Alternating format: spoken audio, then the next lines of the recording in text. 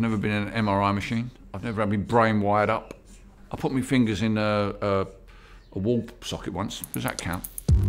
I've always believed that music is a drug that we use to alter or enhance our mood. That's how I've always used music. The main reason why people listen to music and why they enjoy music is because music can elicit strong emotional reactions. We're really interested in brain regions and how they respond to sound. I'm interested in how music affects people and what it is that people feel when they hear a song. As a songwriter, I can't fail to be curious about that. I know what music can do here. I'll be really interested to find out what music can do up here. What we are looking at is a contrast between a song that he really enjoys and that has a deep emotional meaning as compared to a song that he didn't like. The intro makes me think to myself, oh, here I am again, sat in the bloody plane. I've been warped by the rain, driven by the snow, drunk and dirty, don't you know, and I'm still willing. I've chosen this song, Willing, because it's one I use to alter my mood in a very specific situation. I'm what you might refer to as an apprehensive flyer. I do fly, I fly quite a lot, but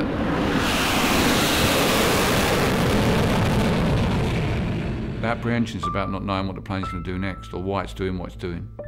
It's basically a problem of fertile imagination. The thing that allows me to write songs is also a thing that allows me to imagine terrible things happening to the plane. One day I was on a flight to Bolivia.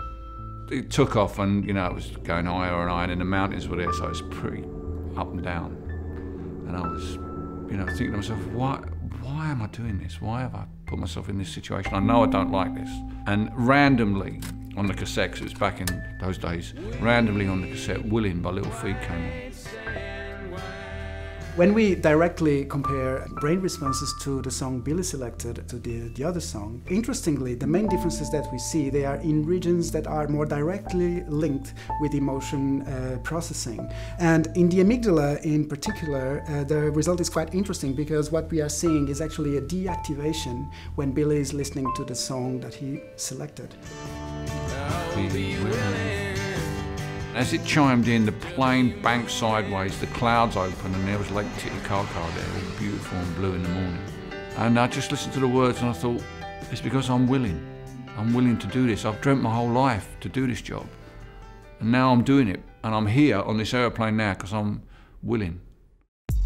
We know from imaging studies that unpleasant music might activate the amygdala more than pleasant music. So it could actually be that this deactivation that we are seeing for his selected song, it might reflect a relaxing or calming effect of that song. He's really right on the money with his explanation, right? Because the findings we do see between like and dislike seem to marry up perfectly with what he's saying. Almost surprisingly so, I think. The thing about how I use it on a plane is very often the plane is roaring and pitching and things are shaking all around me. But this is just so calm. There's so much space in it. It's almost just, you know, floating. And I kind of float with it, you know.